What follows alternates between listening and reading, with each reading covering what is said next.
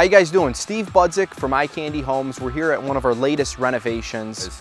We noticed that we didn't have any pre-construction videos, so what we're going to do is walk you through the house and show you how we actually transform these properties into beautiful new homes for you guys. So we're about halfway through the project here, and I want you to come inside and take a look at some of the things that we're going to do to make this an awesome property.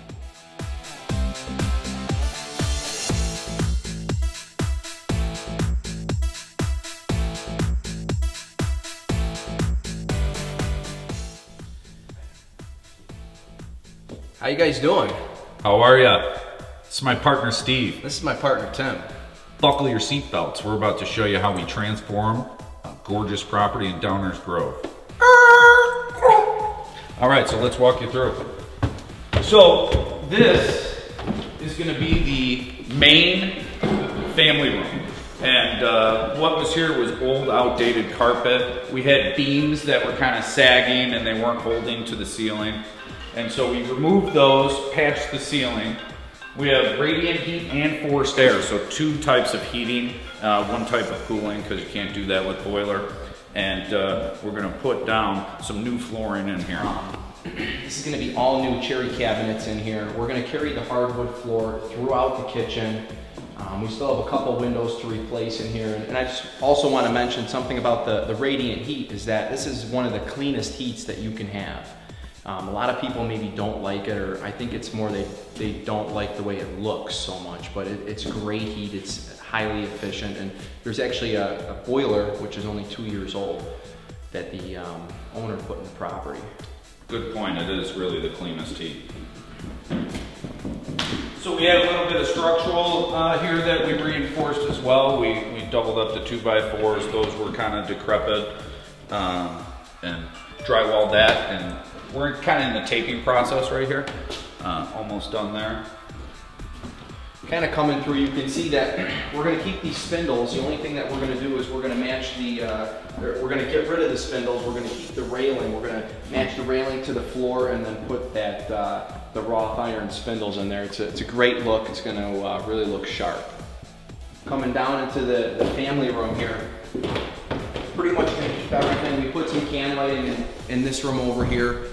You can see that the brick fireplace kind of looks outdated, so we're going to go ahead and we're going to put travertine all along this fireplace. I think this would be a great spot for your TV. And everything else is going to pretty much stay in here. We also had maybe a couple ideas.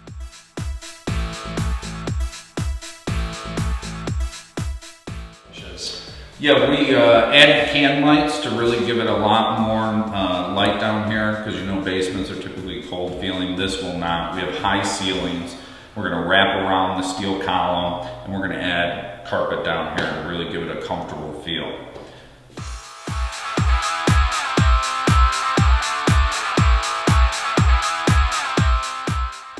All right.